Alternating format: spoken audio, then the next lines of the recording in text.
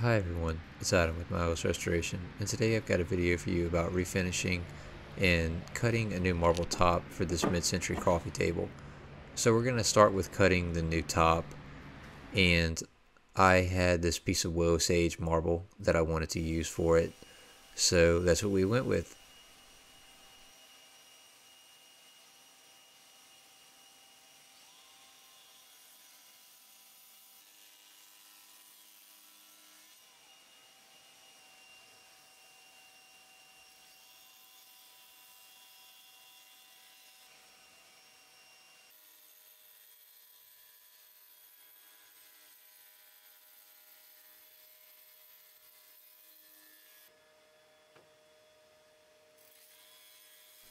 So I'm no expert at cutting marble, but I do a lot of this kind of work for my day job. And I just like to tape the piece to prevent tear out and use some kind of a template to cut with. And I also use a ruby blade. Uh, the ruby is a manufacturer, and it's just like a diamond blade. But then after that was done, I moved on to sandblasting the old finish off of the coffee table, and this is kind of more in my element. So generally speaking, I like to use sand or soda. But when I say sand, I mean I use a very fine grit sand. It's like a 200 mesh or a number 8 or 10 glass bead.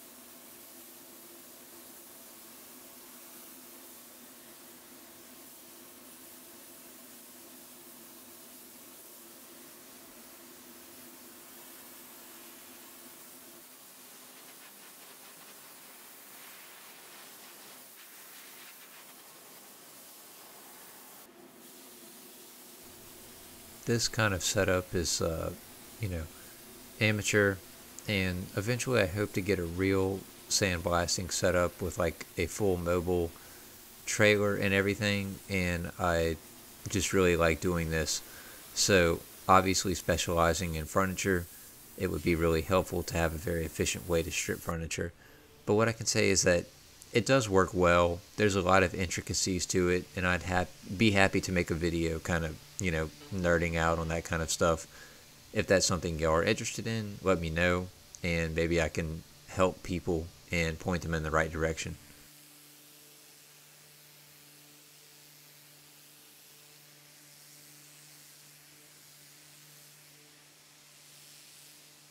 So since my glass bead or garnet was 200 grit garnet, I was kind of left with what I would say is about a 180 sanded surface, with the exception of a little bit of open grain in certain areas. And so I usually just go over it with a Surf fine pad, which is going to be about 180. And it takes a pretty aggressive sanding after sandblasting to get it back to normal. But after that was done, I put all the marble in, and I kind of looked at it and thought about what type of finish I wanted to use and if I wanted to use any stains or not. But I ultimately came to the conclusion that I just like the natural look of the wood. So I just went ahead and sealed it with some Gemini sealer, and then I plan to spray some lacquer over the top of it.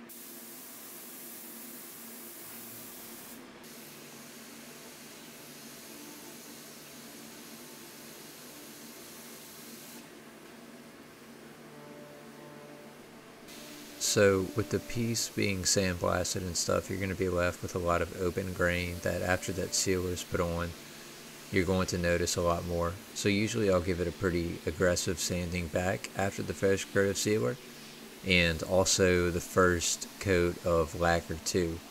So I usually do 2 coats of sealer and maybe 2 to 3 coats of lacquer. But I only had a little bit of sealer left, and I just went with what I had, and then I mixed up some lacquer. I usually thin it with about 20% lacquer thinner. The only thing about this is just make sure you're using a quality lacquer thinner to thin with. You want to use something good like a StarTex or Crown brands.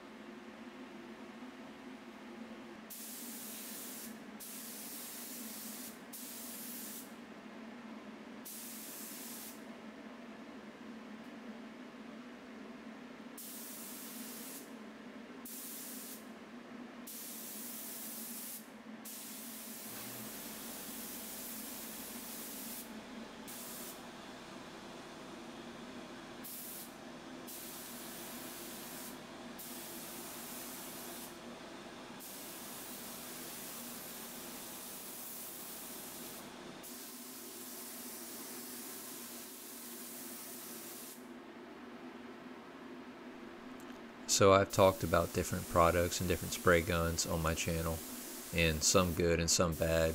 But one thing that I'll never complain about is this 3M performance spray gun.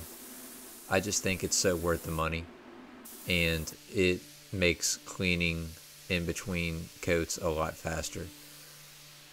So after I got that first coat of lacquer put on, I sanded everything back aggressively once again. And for the subsequent coats of lacquer, I probably won't sand because I probably have enough material at this point to get a smooth surface after sanding.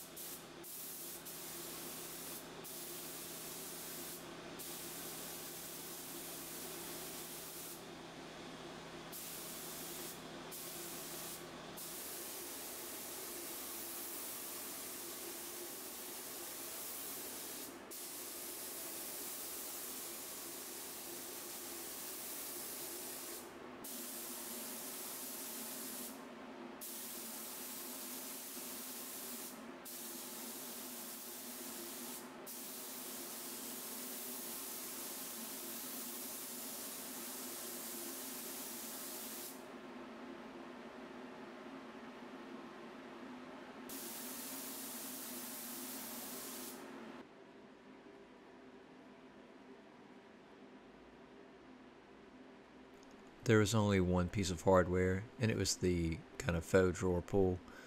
And all I did was take some Barkeeper's Friend and kind of mix it into like a watery paste, and I scrubbed that with a Scotch-Brite until it was clean, and it looked pretty good. It polished up pretty well.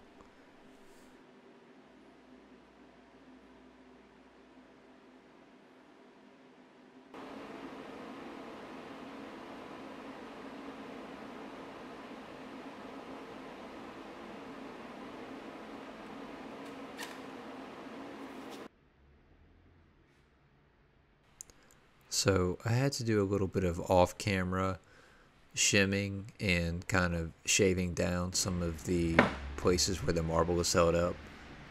But other than that, the last thing that I had to do was seal the marble.